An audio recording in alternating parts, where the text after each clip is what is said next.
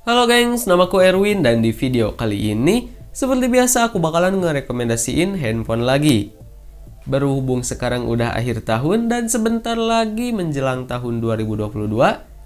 Nah, kali ini aku bakalan bahas tentang handphone terbaik yang paling laku di akhir tahun 2021 ini dan cocok digunakan di tahun 2022 nanti. Oke, jadi langsung saja ini dia 6 handphone terbaik paling laris menjelang tahun baru 2022.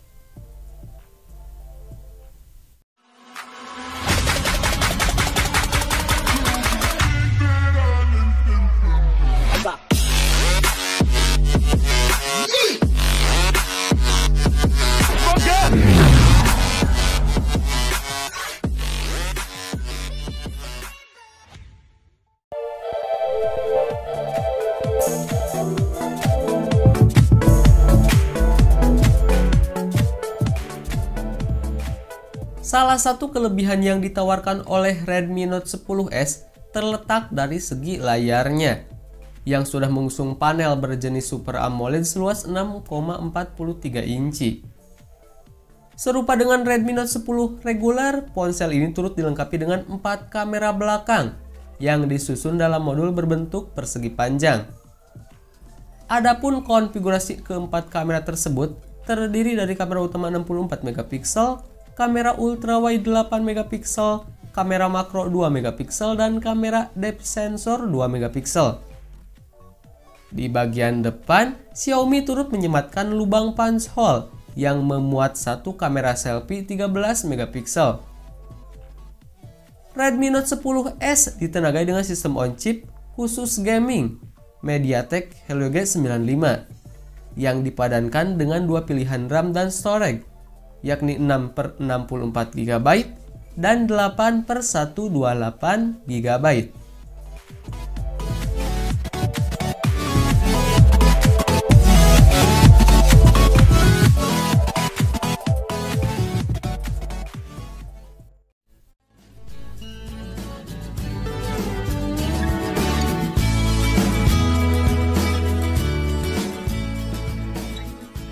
Ponsel ini membawa sejumlah peningkatan dari segi spesifikasinya, khususnya pada sektor dapur pacu.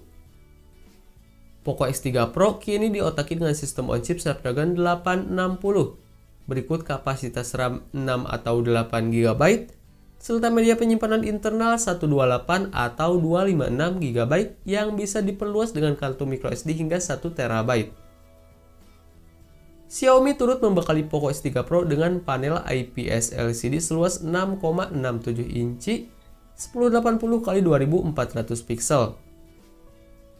Layar tersebut telah mendukung refresh rate hingga 120 Hz dan touch slumping rate 240 Hz.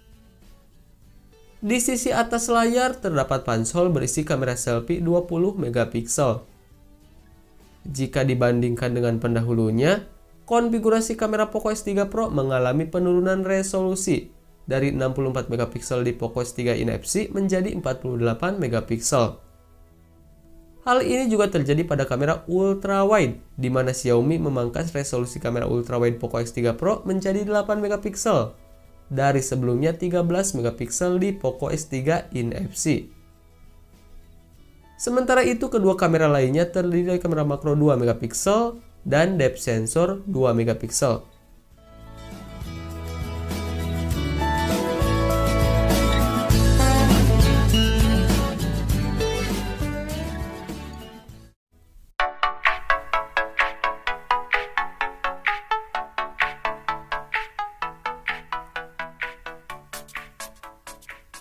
Peluncuran Poco X3 GT dilakukan pada Kamis 19 Agustus 2021 secara live. Poco X3 GT hadir dengan layar berukuran 6,6 inci yang cukup luas dengan dukungan Full HD Plus 1080x2400 pixel. Layar Poco ini juga dilengkapi dengan refresh rate mencapai 120 Hz. Sektor kamera juga cukup ciamik karena menggunakan 3 sensor dengan besaran 64 megapiksel, 8 megapiksel untuk ultrawide, dan 2 megapiksel untuk makro. Sedangkan kamera selfie, perangkat ini menggunakan sensor 16 megapiksel. Poco X3 GT hadir dengan dukungan chipset Dimensity 1100 yang ditemani opsi penyimpanan 8/128 GB atau 8/256 GB. Poco X3 GT juga dibekali dengan baterai berkapasitas 5000 mAh yang sudah mendukung fitur fast charging 67 Watt serta dukungan MIUI 12.5 berbasis sistem operasi Android 11.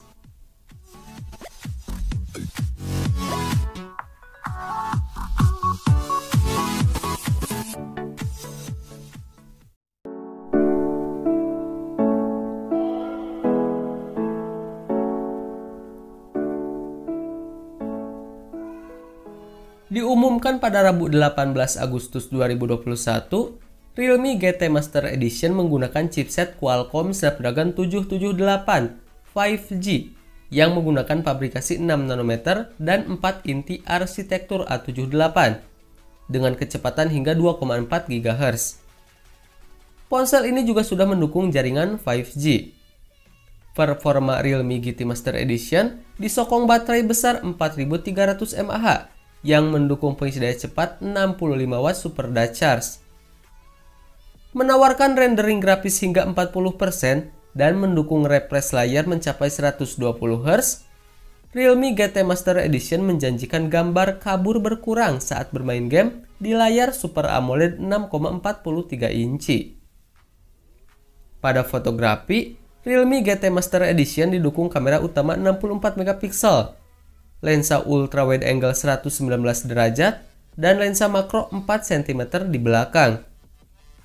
Untuk swafoto, ponsel ini dibekali lensa 32 megapiksel yang menggunakan sensor Sony IMX615.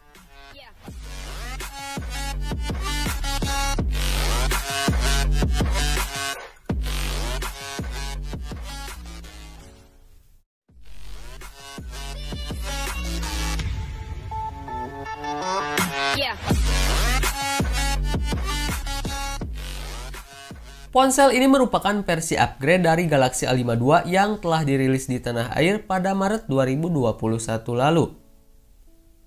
Smartphone yang menghuni segmen kelas menengah ini datang dengan sejumlah peningkatan seperti dukungan konektivitas 5G, layar Super AMOLED, refresh rate 120 Hz, serta fitur RAM Plus untuk memperluas kapasitas RAM hingga 4 GB.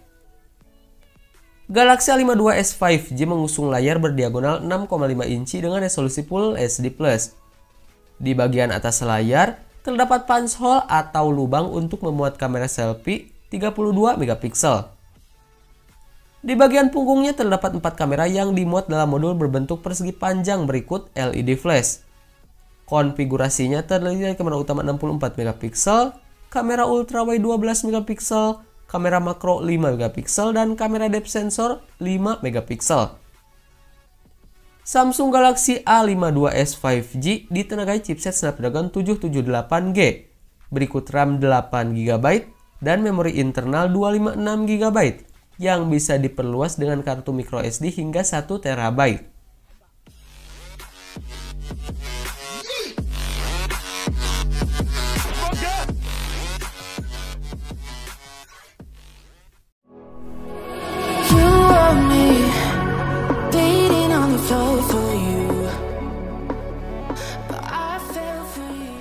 Menggandeng pabrikan lensa kenamaan Zeiss asal Jerman, Vivo merancang X70 Pro dengan mengunggulkan nilai jual dari aspek fotografi.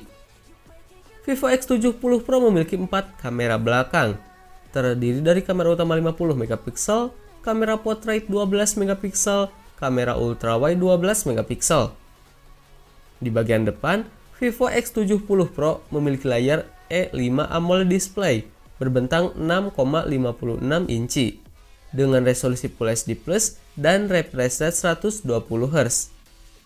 Di sisi atasnya terdapat sebuah punch hole yang menampung kamera selfie 32 megapiksel. Di sektor hardware, X70 Pro mencakup chipset MediaTek Dimensity 1200 yang dipadankan dengan RAM 12 GB dengan fitur extended RAM 2 hingga 4 GB. Berikut penyimpanan 256 GB dan baterai 4450 mAh dengan teknologi pengisi daya cepat fast charge 44 watt.